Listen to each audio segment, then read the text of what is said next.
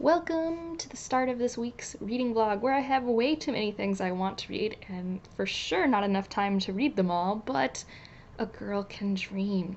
So first thing I'll mention is I'm still making my way through White Rage. This is a nonfiction basically focusing on each point in history when the Black community was able to get a leg up of some sort, whether that be the Emancipation Proclamation, Civil Rights Acts, Brown versus Board of Education, Obama being elected president.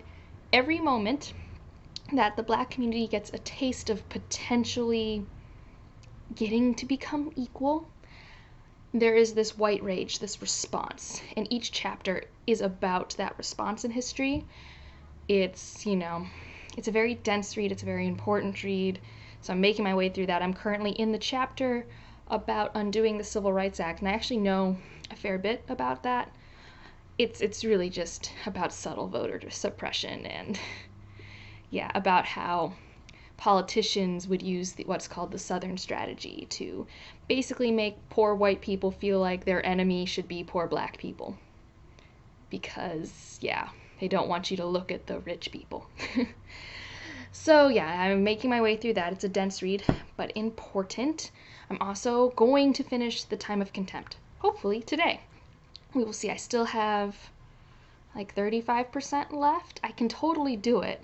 It's just the problem is that this book is a little bit more confusing than some of the other ones because there are a lot of kingdoms, there are a lot of political players, and he doesn't hold your hand at all with these politics, which is just hard for me. It's hard for me to keep track of a name I've heard once and even remember which side they're on, because there's two sides approximately, like the Nilfgaardian side and then like I don't even know what to call the other side, the human side.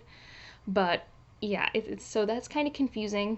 There still have been some wonderful moments, but I just feel like that confusion has really lessened my enjoyment of this book in particular. It's also why I feel like the TV show is going to be really good for this. It'll probably be better at explaining these things or giving me at least visual cues or something. That's one thing Sapokwski's not wonderful at. He doesn't give me things to hold on to with a name. I just get a name. Sometimes I'll get some descriptors, but not that many. So if I'm given 20 names in a chapter, it's just really hard. It's just a lot of work. So this is probably objectively my least favorite so far, which I'm a little worried about because so far each book I read is less good for me than the last. But I'm going to keep powering through. I'm still enjoying it enough, and I do really think it's going to be a good companion for the TV show, which I do adore. So just reading it for that alone is probably worth it for me. So I've been reading that. I'm buddy reading Catfishing on CatNet with Kayla and Rhea. I'll have their channels down below, and I love this book. This is a wonderful book. I think it really solidifies for me that I like young adult that's sci-fi or contemporary sort of based, or dystopian. I don't like the traditional fantasy YA, I think, as much anymore, but I also don't think I like traditional fantasy as much anymore. And what I mean by traditional is medieval fantasy kind of stuff. I'm very bad at fantasy subgenres. I read a bunch of fantasy and I just make up my own subgenres. It's not very productive. But Catfishing on CatNet has been about this girl who has to keep moving across the country because her mom is scared of their abusive father finding them. And so she only can really form relationships with the friends she makes on CatNet. And one of the friends is an AI. And that's the premise. And I'm just really having a good time with it. It's a lot more intriguing than I expected. I'm very invested. But I need to finish Time of Contempt, so that's my first priority today. And then I'm going to get back into the buddy read. I'm currently caught up, but falling behind, like I am with everything. I'm also started, but I don't know how much I'll get to this week, Kurt Vonnegut's The Sirens of Titan. I've read the first chapter, and I'm tabbing this bad boy up because I'm going to do a video discussion with the Codex Cantina for it, so look out for that. If you haven't followed their channel, they do some really cool, literature analysis. So if you ever wanted to classical literature but you just didn't have the time, it's kind of great to live vicariously through them. But I've read Slaughterhouse-Five and I liked it, and this is my second Vonnegut, and my boyfriend gave it to me because he's this is the most sci-fi of the Vonnegut, and I love classic sci-fi, and this is really cool. I mean, only one chapter in, but it's also cool that I've read it close to when I've read Watchmen and Exhalation, because there's a lot of themes in those other works that are also here. So just like making those connections has been really cool. And yeah, I just also, Vonnegut's such a sarcastic writer, and I kind of enjoy that. And I'm not done yet because like I said, this is the week where I'm going to try and read too many things. I've also started The Lightning Thief, the first Percy Jackson, and I made mistakes. I should have read this when I was a child. Not because I'm not enjoying it now, but because my literal thing to do as a kid was pretend I was the daughter of some Greek god or goddess. Which, yeah, I've made mistakes in my past. But only a few chapters in, but really enjoying this one. And, oh, I'm definitely not done. Oh, I finally got the audiobook for The Last Argument of Kings. This is going well. Yeah, I've just been listening to it on my drives to and from work and at work, and yeah, it's just, happening. That's what I say about all these books, but really, it's hard to, it almost feels like a whole plot arc of the second book was undone and doesn't matter, which is kind of frustrating. But, I don't know, there have been some awesome moments, and it's a very, very good audiobook, is really what I'll say. I was rereading these with the assumption that I would read the standalones, because I do hear that each book Joe Abercrombie writes, they get better. But I don't know if they'll get better for me. Like, not that this is bad. Like, it is not bad. It's objectively good character work and writing. It's just like, there is so little magic in this world that I just don't care that much. Like, it's almost like I'm reading like a really, really, really historical fiction with some really mean, crappy people, if that makes sense. Like, there is magic, but it's like Song of Ice and Fire level magic, which is like barely magic. So yeah, I mean, I do think if you like Song of Ice and Fire, these books will sing for you. They are, same level of character work and things like that. I personally like the characters in this series much more. I think that's it. In theory, I'm starting The Shadowed Sun tomorrow because I'm impossible this week. And that's the sequel to the N.K. Jemisin duology for the Dreambloods? Pretty sure. So, who knows what I will finish, when I will finish it. You will have all the answers within a pretty concise video. I will not. And I will check in as I finish things and have more thoughts. So remember in the previous clip, I'm like reading too many things? Shush, the cat's down here. I'm sure he'll end up in my lap at some point. But I have finished 2 books. Yes. First one I finished, Time of Contempt.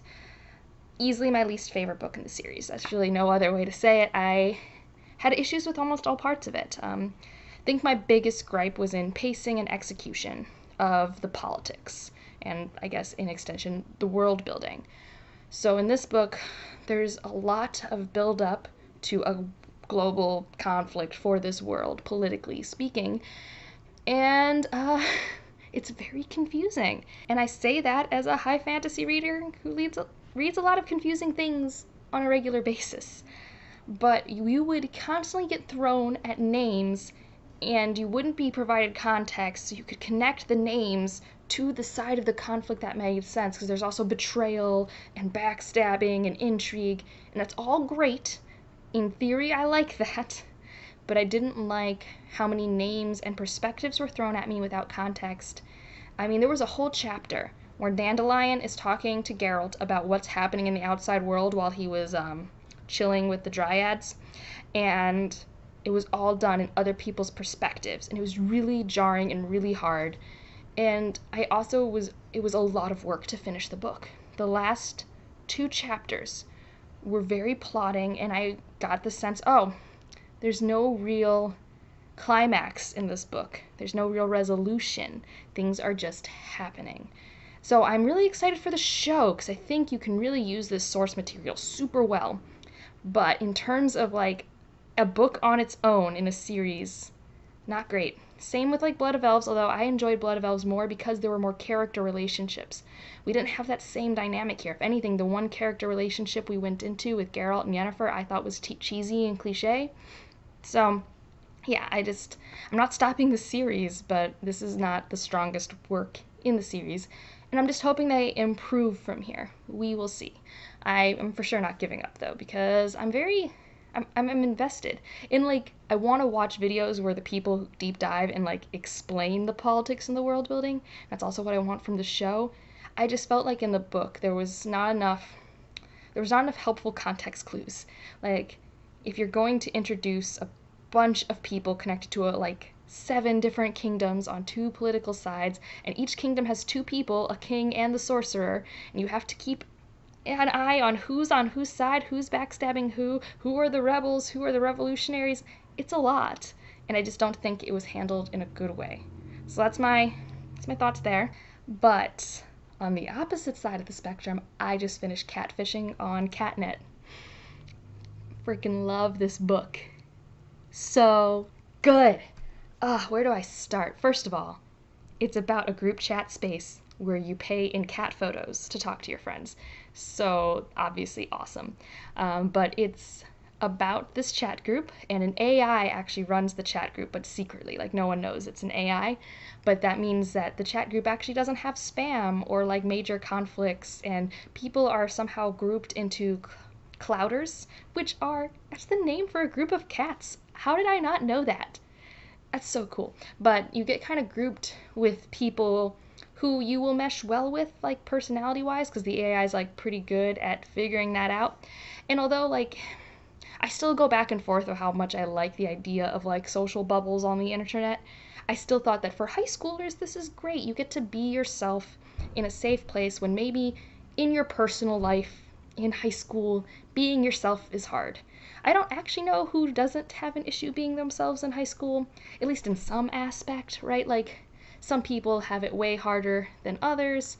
But, we all have our crosses to bear. So to have a safe space like that is amazing.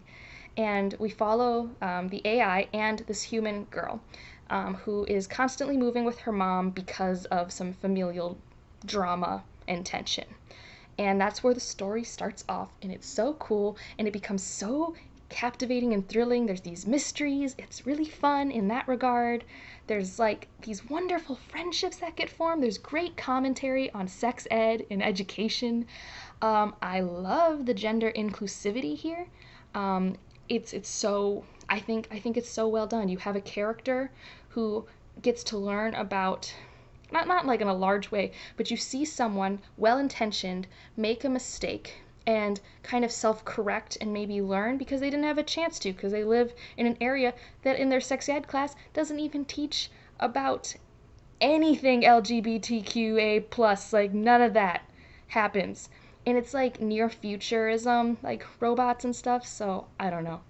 I just loved it. And I was really excited because I'm getting to the end and I'm like, ooh, like, this is like, the story's wrapped up, but are you saying there's a sequel book? Are you intriguing me to get ready for a sequel? And there is going to be a sequel. So, I don't know, if you're new here, young adult is not the age group I read the most.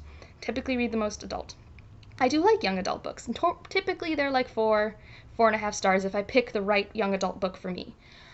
This is a 5-star read. I don't know the last time I gave a true young adult book a 5-star read. I'm not counting A Court of Thorns and Roses. I didn't give that one 5 stars, but like, I gave A Court of Mist and Fury 5 stars. But let's be realistic and call that new adult, like we should. Or just romance. I don't know, like, it's not young adult. But this is so good, and I don't hear it talked about by booktubers who read primarily YA, and I just feel like more people should read it. It's so good. So yeah, I'm just still happy I finished it today. Happy I finished 2 books today. I feel so powerful, like I could do anything. I've been so productive. Not really, but I don't know if this happens to you guys, but I feel more productive when I finish books. So now, though, I have to go actually be productive and like do dishes and stuff. So yeah. But now I'm going to read The Shadowed Sun later, which is my last Jemisin, which is kind of sad, but also exciting because I kind of want to be caught up with her novels. Still waiting to get her short story collection, and I know there's a novella out there that's probably not in that book. So still have plenty of her stories to read after this, but this will be the last full-length novel. So excited. Plus I'm buddy reading that with Katie, Ava, and Justine again, and it's gonna be so cool to like read a whole series with the same group of people. I have not done that since like Harry Potter. But just to touch on that, obviously grew up loving Harry Potter. I don't talk about it much here, haven't reread it since high school, but just know Black Lives Matter, trans lives matter. I am more than willing to help people who want to be educated about things that they maybe are still learning about. Like if you don't know what being non-binary means, if that's confusing to you, it's okay. I'm very willing to show you the resources that I've looked up as a cis woman to help better educate myself. More than willing to do that. So I'm willing to help educate and show you resources that I have used, but I'm not willing to engage with people who use science incorrectly. And what I mean by that is if you're someone who says gender is binary because of science and chromosomes, I'm just not going to engage with that. You can type that comment. I will delete that comment. It's not true. Do not use science to validate your transphobia, okay? I am a PhD in a biology field. I can promise you that the one time that biology is simple will not be with gender identity. It's not happening. And I'm not even going to say that we should be using science to determine gender identity. I'm just saying it definitely disproves that it's binary, okay? That's all I'm going to say about that. Like, yeah, that's all. But, yeah, I'm going to go continue on with my day. It's been a good day. I had a presentation. It went well. And I will see you guys in the next one. So I'm ending the vlog a bit early because tomorrow I'm driving back home for a dentist appointment. And to see my mom, but it's a long drive, so I'm not going to be filming a vlog or editing or anything. You'll still, I mean, you already saw my Monday video, there's still going to be a Friday video. I'm not going to be finishing any books today, so I figure I might as well close out here.